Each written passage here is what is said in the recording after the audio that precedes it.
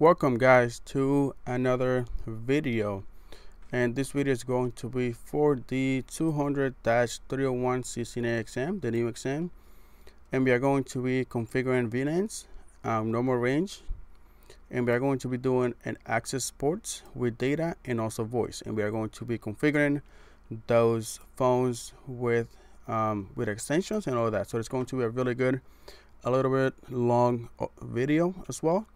So just stay with me through this video. We are going to be using Packet Tracer. Packet Tracer is free. You can download it from Cisco, and like I said, it is a free software. So let's go ahead and start with this configuration, guys. What we have right now is that I haven't configured anything. So I'm first going to start with a switch. So we are going to have a access port right here, and this access port is going to have two VLANs. Yes, an access port with two VLAN, which is basically a trunk, but it is an access port, right? And we are going to configure VLAN 40 for the voice VLAN and VLAN 20 for the data VLAN. And we also, like you can see right now, we have two IP phones and two computers. Then we are going to move on to the router, and we are going to be configuring a router on a stick. So we are going to have two sub interfaces. We are going to configure the DHCP. Then we are going to be configuring the ephones and the telephony services in this Cisco router. And if you want to do the same, you have to make sure that you are using the 2811 router. So if you go into the router devices, you want to use the last one all the way to the right, 2811, so you can get the telephony service. So let's go ahead and start with this video. So like I said, we are going to start with the switch configuration. So let's go ahead and do that. Enable config T. Let's go ahead and make this bigger so you guys can see everything. So the first thing that we want to do, we want to create two VLANs. VLAN 40. We are going to name this voice. It is our voice VLAN. And then VLAN 20. And it's going to be named the data VLAN. That's for the data, for the computers to communicate. Then we want to go into interface fast Ethernet 0/1, which is this one right here. It is going to be a switchboards mode access. Then we are going to do switchboards access. Well, actually, let's go ahead and do just the VLAN first, or the voice first.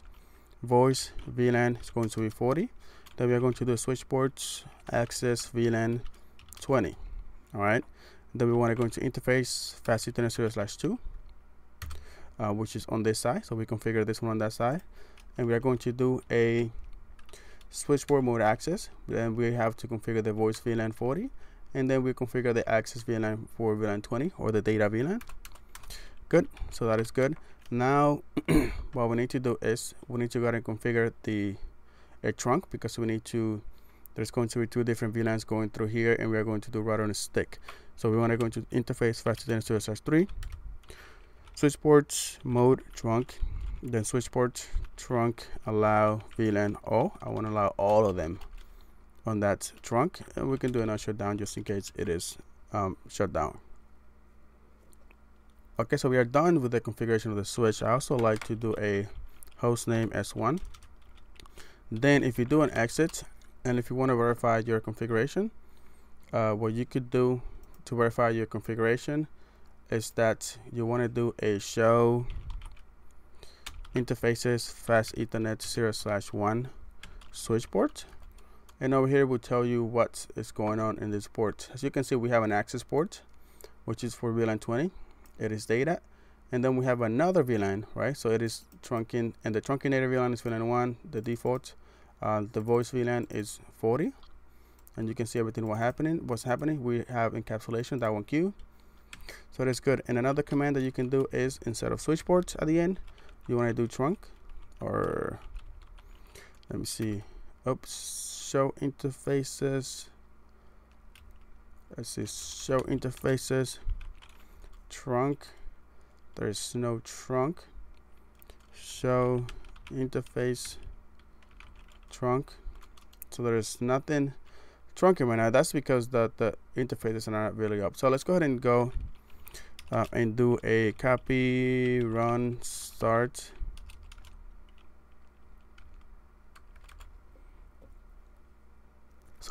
so we can save our configuration. So you can see right now it is building that configuration.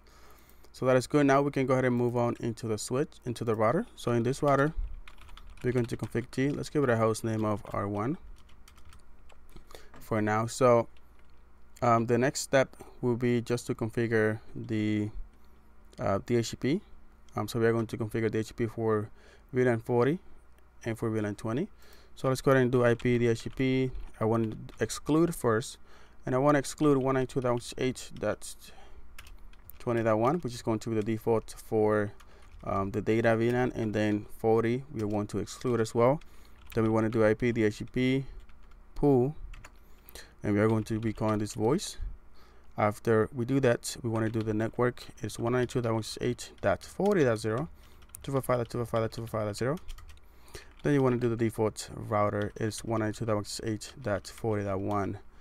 After that is done, you want to do a option 150, and after you do that, you want to do the IP 192.8.40.1, and this option 150, what it does is it specifies the TFTP server, and the TFTP server is where the IP phones are going to be getting their configuration. So whenever I configure those extensions and all that stuff, the IP phones are going to get it from this option 150 IP 192.8.40.1. Okay, so now let's go ahead and configure the IP DHCP pool data for the data. Network is going to be 192.8.20.1. That 20.0, 255.255.255.0. The default router 192.8.20.1. That's good. Now we can go ahead and exit. After that is done, we need to go ahead and configure fast Ethernet 0/0 with we are going to first no shutdown that interface. No shutdown. And then we want to configure the sub interfaces. So the first sub interface that we want to configure for the router and the stick is going to be 20 for VLAN 20. Encapsulation, that one queue. The tag that we are going to be looking for is going to be tag 20. That is going to be coming from those computers. Then the IP address is going to be 192.8.20.1, 255.255.255.0. Then you want to go ahead and actually not even exit. You can just go ahead and go and do fast Ethernet 0/0.40 for VLAN 40. This VLAN 40 is going to be carrying those voice over IP. It's going to be for these phones. So we want to do the encapsulation. That one queue is going to be 40, and the IP address 192.8.40.1, 255.255.255.0. Okay, so exit. So we are looking good, guys. So we have configured the DHCP server for the data and also for the voice.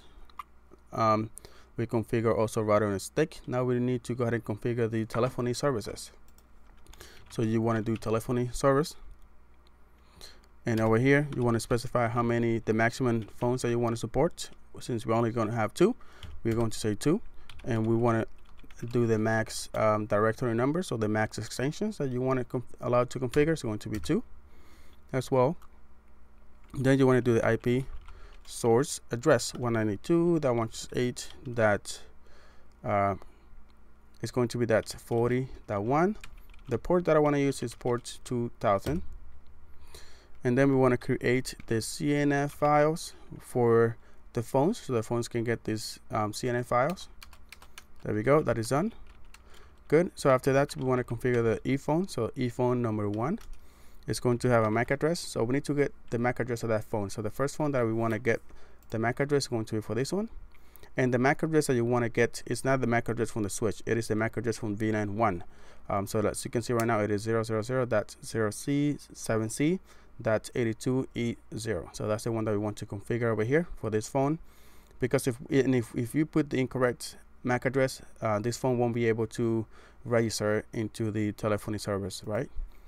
So like I said, it is 0.000.0C7C.82E0, and I did not memorize that. I wrote it down before the video. That's why I know it. Okay, enter. Then the type It's basically the model of this IP phone, and the model of this IP phone it is at 7960. So we are going to type over here 7960. All right. Then we want to do the ephone number 2. We want to specify the MAC address. Like I said, the MAC address for this one, it is coming from VLAN 1. It is 00D0.9786.8768. That's the one that you want to enter right here. And like I said, if you put in the incorrect MAC address, it won't be able to register. 86.8768. Now you want to do the type, and it is the same type of the same as the other one. So it is 7960 model 7960. There it is. After we do that, we need to go ahead and configure the directory or the extension number. So we do exit, and you want to do ephone -DN1 for the first one. So the extension number for this is going to be specify number, let's say 2000, or let's just say 2001.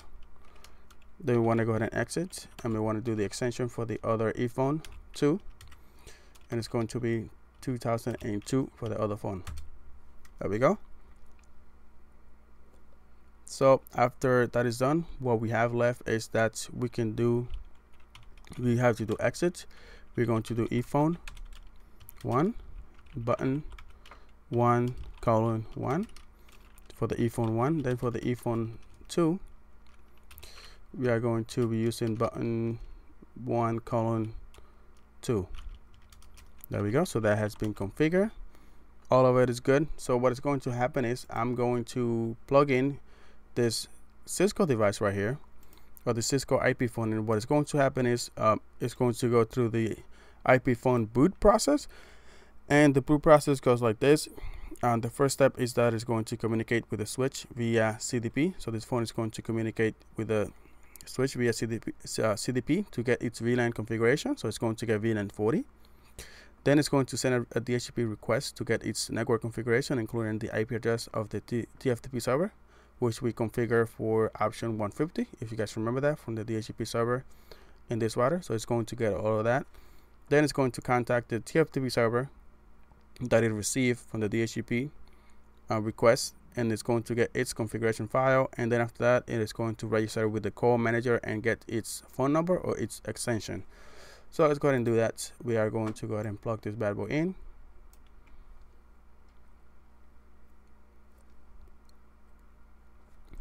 And let's go ahead and go into the GUI. So you can see right now it is configuring IP. And if you advance this, let's go ahead and advance it again. You can see that the phone was configured with extension 2001. Okay, so this phone was configured correctly. So that is great. So now let's go ahead and go into this IP phone and do the same. Plug it in. Go ahead and go to the GUI. Let's go ahead and advance a couple times. And there we go. So this one was configured with extension 2002. And how did it know? It knew because of the MAC address of these IP phones. Remember when we put in the MAC address of those phones? The router knew that for that MAC address it needed to be 2002, and for this other MAC address it needed to be 2001. So that's how it was able to configure the extension number. So now, if you want to test this out, you can just go ahead and dial from 2001. You want to dial 2002 and see if it rings. You can see it is ringing out. Now if we go into IP phone 2, you can see right now that we are getting a call coming from 2001, and you can go ahead and pick it up. You can see they are both connected right now, so you can go ahead and hang up over here. Now from 2002, let's go ahead and dial 2001 and see if it works. I mean, it should be working because we dial into this extension, so it should be working the other way around. There we go, ringing, and it's also ringing right here. You can pick it up, you can hang up, call the line is disconnected. Let's go ahead and go over here, and let's go ahead and hang up as well. So now we need to get the IP address of this data, right, for those computers. So we are going to go into IP, we are going to go into DHCP, and we should be getting an IP address. There we go, 192.168.20.2 for this one, and this one should be getting 192.168.20.3 because it is the next IP. And there it is, all working. So now we need to test this, see if it's working. 192, we are going to ping from this computer. We are going to ping this computer. So 192.168.20.2, and there we go. I'm able to ping. And if you want to do it from over here, which is also should be working because we got a reply and all that, but you never know. 192.168.20.3. So we are pinging this computer. So we are able to ping each other. So that is good. Are we able to ping the phones? 192.168. It is probably 40.2. We are able to ping 40.2, which is this IP phone. We should also be able to ping 40.3, which is this IP phone number 2. So that is great. We were able to configure the voice VLAN and the data VLAN. Then we configure the router and the stick. We configure the HTTP server over here. We configure those sub interfaces, so we are able to communicate with other VLANs like VLAN 40. That's why we were able to ping VLAN 40. Then we configure the telephony services. We configure the ephone. We configure the extension. And then I told you guys what the boot process is from whenever the IP phone, how the IP phone gets configured. So if you guys enjoyed this video, I hope you guys enjoyed this video. I want you guys to first of all subscribe to my channel if you enjoyed this video, right? Like this video, subscribe to my channel. And then I want you to follow me on Twitter at CCNA Daily Tips Guy. Go ahead and follow me on Twitter if you have a Twitter account. And if you don't have a Twitter account, go ahead and create a Twitter account and then follow me on Twitter at CCNA Daily Tips. Thank you guys for watching, and I will see you on the next one, guys. I love you. Bye-bye.